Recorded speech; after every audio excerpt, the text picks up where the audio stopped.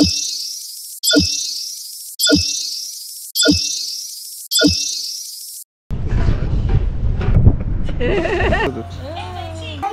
didn't have the key.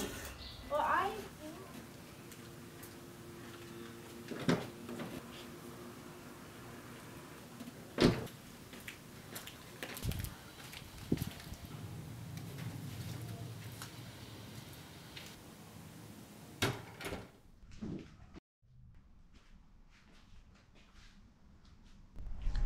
Welcome back to the channel, guys. As you've probably already guessed, I picked up 2 of the BP51 chairs. Just gonna show you guys what it looks like once it's unpacked, and just for my own interest compared to my current front runner chairs.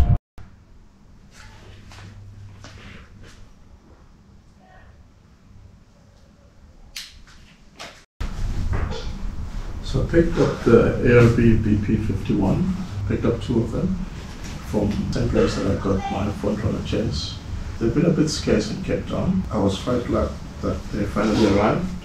At first glance, it does take up quite a bit of space. It is bigger than the front runner chair. I'll show you that in a little bit. But yeah, let's see what they actually look like. I've heard some good things about them, but I like to base my opinions on my own experiences, I guess.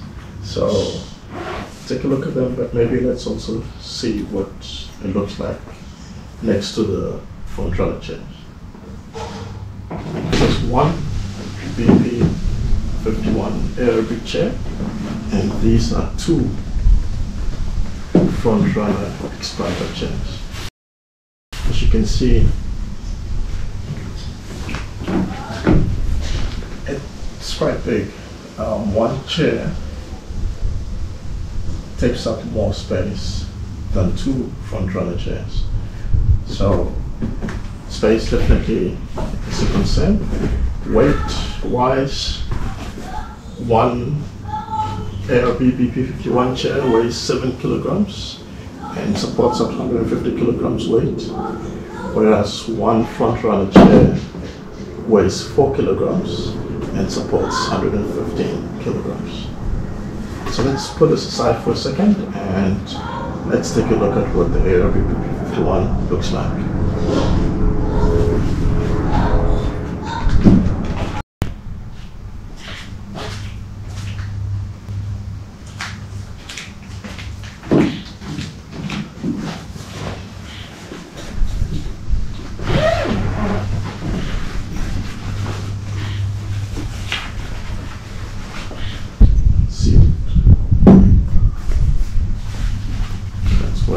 Looks like.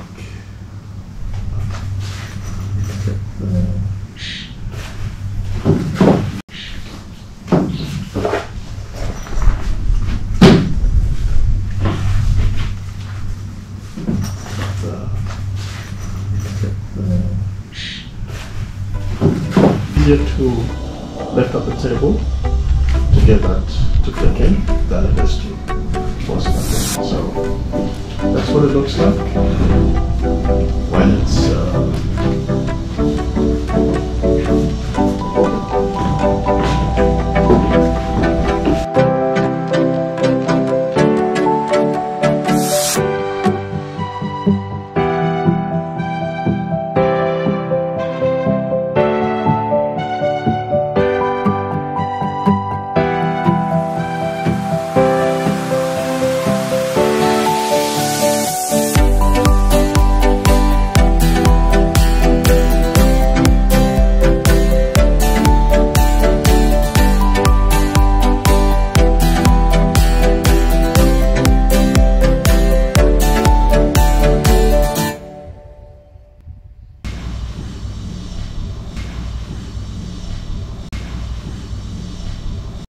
quite comfortable, very comfortable actually, a lot more comfortable than the front runner, if I'm being honest.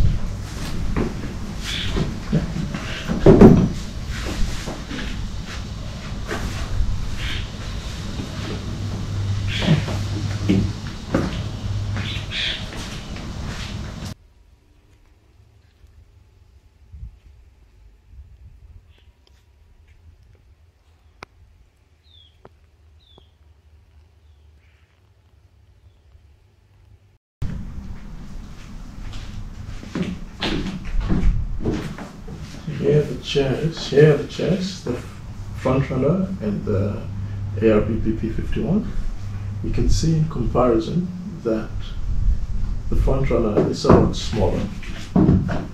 It's a lot more smaller, it's a lot lighter compared to the BP51. But you can also see that the BP51 seems to have a lot more going for it as a camp chair than the front runner does. I think primarily the focus on the front runner is space and weight, which are mostly the primary concerns for most people when they're overlanding, I suppose also for camping. But I think this is more geared at a little bit of comfort as well. That's the BP51, while trying to make the most of space and weight. So there's no comfort here, there's quite a bit of comfort in here, and I think that's what makes the difference. So for most people, going with this front runner versus the BP51, I think it's going to come down to how comfortable you want to be. Set up the front runner chair. I think I've got a video already on this. So that's the front runner chair set up. And let's do the BP51 as well.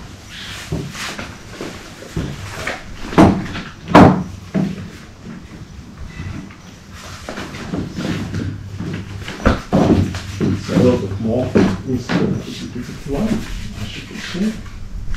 There's a lock mechanism here, but if you just simply lift up the table, that should just click into place. And that's also then set up.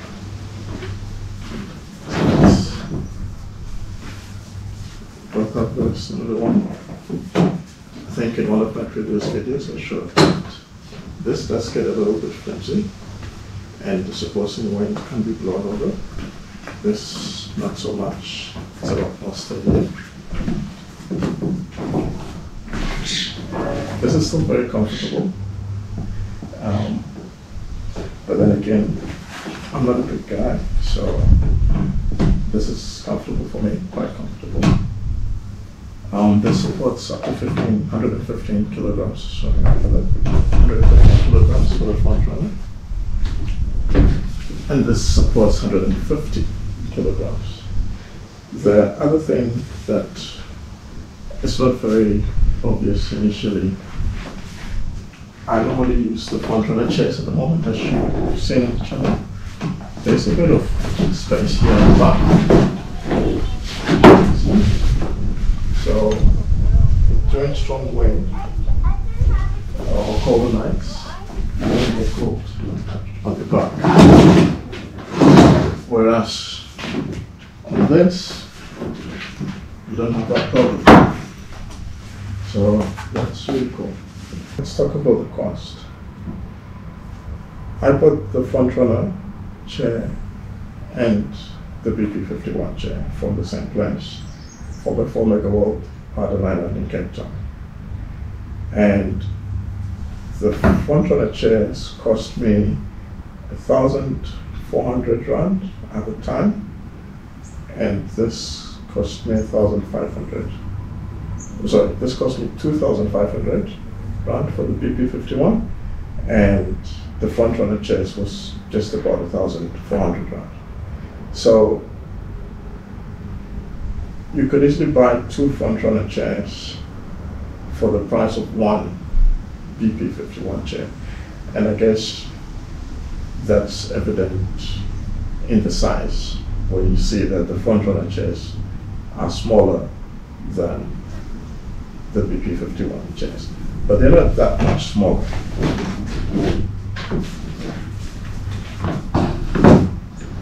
They're not really that much smaller. Just by a little bit, but that little bit less matter, depending on how big or how small you are. So I think it's going to come down to two things: price, or rather budget, and space. I'll show you later on, and this takes up a lot less space for two chairs, the front runner chairs stuck together, compared to the BP51s. The BP51 chairs take up all the space that I've got on the left section just behind the battery box. All that space is gone the second I put two of the BP51s into that space. But if I put two front runner chairs in the same space, I can put another bag, a recovery bag, a clothing bag, or something else on top of that. Whereas this goes right up to the ceiling with both of them. So that's something to consider. If space is a concern, which it is for me, then you might not want to go with this chair. The price for this obviously is a bit higher for two chairs. So if you're looking at buying two chairs, which most people tend to do, then it's probably better to buy two front runner chairs as opposed to two BP51 chairs. If you've got a little bit more budget and space is not a concern, then this is definitely a better option. This, I think, is somewhere in between comfort and space. Yeah, when you're in the middle of nowhere, this is probably the chair that you want to have if you can carry it with you. That's good. That's the tricky part. But they are comfortable. The front runner ones are also extremely comfortable, but these have got a bit more accessories to them in comparison to the front runner chairs. So I would say if you're torn between buying this chair versus the front runner chair, the main things for you to consider: price and space. Don't forget to like and subscribe, and I'll see you on the next review.